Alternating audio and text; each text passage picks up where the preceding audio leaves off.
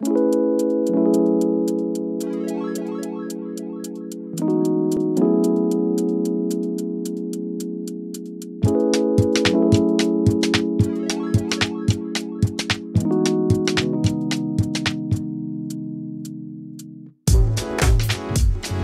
guys, welcome back to Scry guys. My name is Quest. You can find me on Twitter at QuestionBeast or TikTok. You can find me on TikTok at BeaverMagic, and I'm here again with. Yep, my name is Barry. You can find me on TikTok as Old Taku. All right, we got some new spoilers for Quandrix for the new commanders. It's all token based, which is actually pretty cool. There's a board wipe. There are more cards to talk about, and the new Bear Commander too. Let's get in. The first one is E6 Fractal Bloom, 1 blue, 1 green, 4 colorless, flying. The first time you will create one or more tokens during each of your turns, you may instead choose a creature other than E6 Fractal Bloom and create that many tokens that are a copy of that creature, and it's a 4/4. Wow, that's pretty good for a token ability, you know. Yeah, I mean, does it? I mean, it's nice to have a progenitor mimic in the command zone, right? Yeah. I mean, so at every upkeep, you're making a Nyx Bloom or you're making a Crater Hoof. Yeah, it's definitely a really powerful card for now. Just SIMIC can do tokens now, not just Selesnya, but like now SIMIC could like do all these busted things that Selesnya cannot do.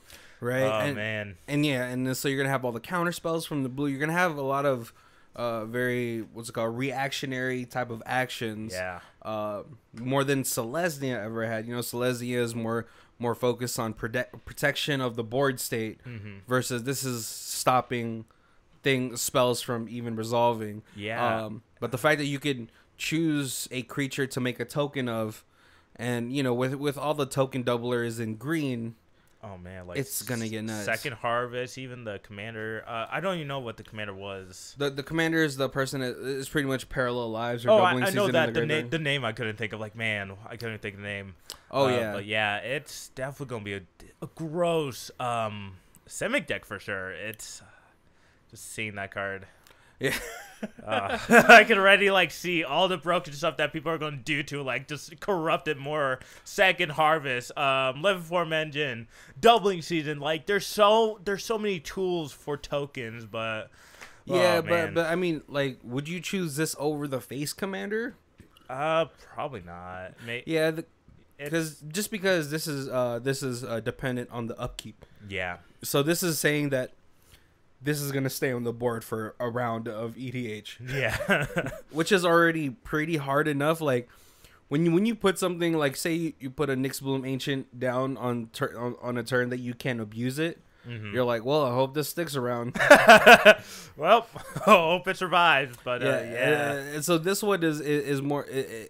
It falls victim to that type of mentality. Well, like, oh man, if I could untap with this, it'll be great. Yeah, and the art looks really cool too. It's definitely something new that I haven't seen in Magic. Yeah, fractals are new to this set. That's a new type of creature. So, yeah, let's get to the next one. We have Dika Fractal Theorist. 4 in a blue, legendary human wizard. It has Magecraft. Whenever you cast or copy an instant or sorcery, create a 0/0 green and blue fractal creature token. Put X +1/+1 counters equal to the mana value, and you have 3 in a blue. Target creature token can't be blocked this turn. Man, this card will be really good if with 3 mana. But yeah, right, not everything could be 3. Not everything could be in a legacy vintage mana curve. Because this is literally just a Shark Typhoon. Just that. Wow, it's.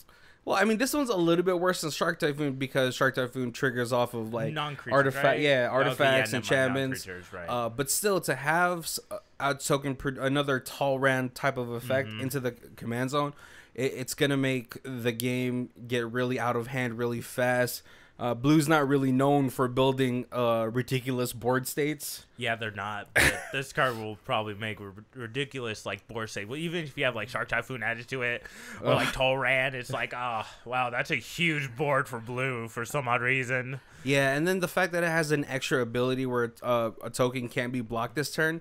I don't know if it'll replace Talrand in the command zone.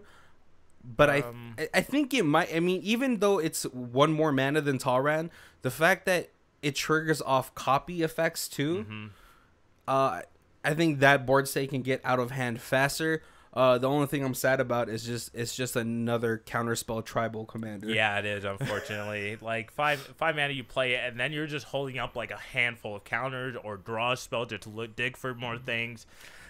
Yeah, this is probably gonna be like a control deck. Not sure about CEDH play. It's definitely really strong though. I mean, yeah, definitely. Yeah, it won't. I don't know if it'll be in CDH, but it's definitely gonna be a strong 8 or 9. Yeah. Because like, all right, you drop it on turn 5, you hold up a Force of Negation, you hold up a Force of Will, and those, even though you're casting them for free, you still get the fractal token equal to the converted mana cost of those free spells.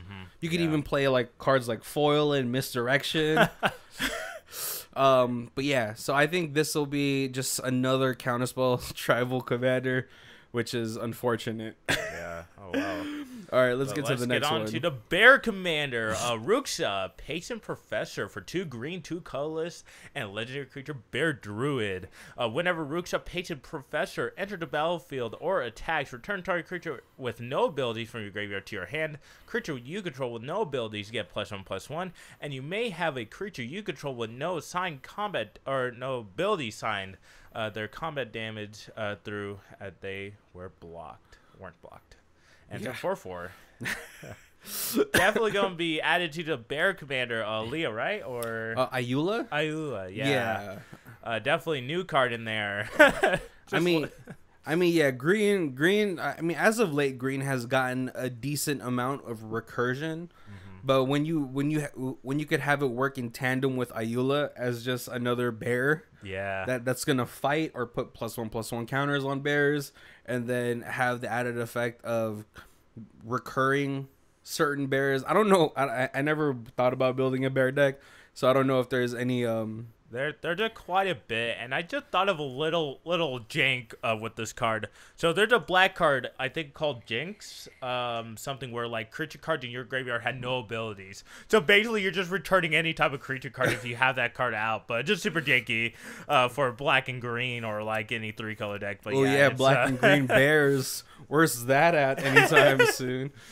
Yeah, I just thought in my head, but yeah, it's definitely gonna be a sweet commander. I mean, yeah, there's definitely people out there that love to make bear commanders, even though it's a super casual type of deck. I mean, obviously you can still win the game with overrun effects like Triumph of the Hordes or Overrun, Overwhelming Stampede. But I'm pretty sure all the bear enthusiasts are rejoicing as they get a bear lord and bear cursion. Yeah, it's definitely a sweet card for sure. The design of it, just a druid bear, like the face, it had like little glasses. It's like teaching class too. Oh man, love the art. It's like in Avengers Endgame when you saw Smart Hulk. Yeah, that's basically exactly who he is. And then he's riding on the chalkboard with druid powers. Yeah. So yeah, I'm pretty that seems like a really fun include for and just for people that love bears. All right, moving on to the top 4 cards of the set right now. One is Theoretic. Oh my goodness, can't speak English. Theoretical Duplication. 2 colorless, 1 blue, instant. Whenever a non-token creature enters the battlefield under an opponent's control this turn, create a token that's a copy of that creature. Boy, oh boy. Wow, for 3 mana, you just take your opponent's like whole board if you want to. Well, I mean, you don't take it; you just copy it. Copy it. It is a 3 mana instant possible clone legion. Yeah, it's definitely way better than that like one 6 mana spell that I used to play. Whenever a creature on the battlefield this turn, just gain control of it for like 3 blue, 3 colorless. Yeah, definitely way better for this. But you do make a copy, and it's a token. It's definitely gonna be abused in this type of deck because you make like double tokens. Yeah, with it. Yeah, so like if someone wants to try to create a hoof and Avenger of Zendikar you on a turn, you're like, I'll do that too. Do it 2 times. Yeah, do it 2 times. Yeah, it's going to be the fact that this is also an instant, which is really the only way it's going to work, right? is more nuts, because there's cards that kind of do this but not to the same effect. We have a from Rivals of Ixalan, I believe, was Crafty Cut Purse. Whenever your opponents would make tokens, you make those tokens instead, which is nice because you take away, say someone wants a dockside, you're like, nah man, I'm gonna dockside. But yeah, just this almost works as just like almost like a fog. Yeah, it is. Possibly. It's definitely really strong card. Like it's like even like if your opponent's like let's say what's a good ramp creature card or something like that. Oh yeah, yeah. I mean, you have creatures like Wood Elves, stuff like that. You could always use it in a pinch. But yeah, maybe you could use it to end the game. Yeah. Who knows, right? But hey, someone who has a someone's gonna have a Nyxbloom on this table, all right? That card is just nuts in EDH. I feel like they should have made Nyxbloom a legendary creature, but that's just my opinion. Oh yeah, right. I mean, there's still ways to get around it. You know, what's up, Sakashima? Yeah. Yeah, but this is definitely and the fact that it's a 3-drop is what makes it way more nuts. Yeah. So we have the next card. We have Replication Technique, 4 and a blue sorcery. It has Demonstrate, which means that you can choose an opponent, and they can copy the spell. But it's a May, so you know you could use it in a political fashion, right? But the effect is create a token that's a copy of target permanent you control. I love how it said permanent because, like, if you don't have anything, like, it luckily doesn't say non-land and you pick your opponent that doesn't even have any permanents, at least they could copy one of their lands to move ahead forward while, like, you're really going crazy with all your tokens. Really nice card. Yeah, I mean, like if you're gonna choose to use this for the with the demonstrate ability, you're gonna choose the person who it's gonna benefit the least. You don't exactly want to give the person with a Zendikar Resurgent another Zendikar Resurgent. But yeah, you know, maybe someone's behind. Maybe they're like they've missed a land drop or two, but they have a Soul Ring or an Arcane Signet. They could at least make a copy of those. So this is a nice little political tool.